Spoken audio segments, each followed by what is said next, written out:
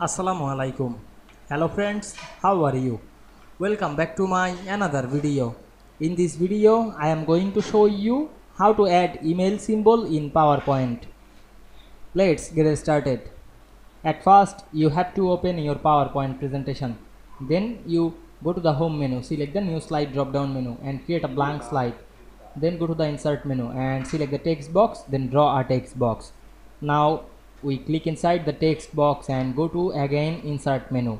Select the symbol option. Then select the font drop down menu. We can see here many font. Now I am select the Windings. Write the Windings font. Then press enter.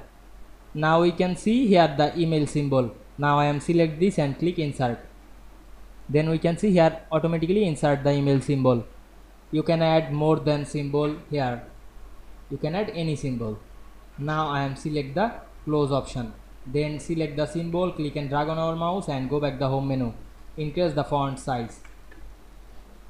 Then select the bold effect. You can add another color. Select the color drop down menu and add any color.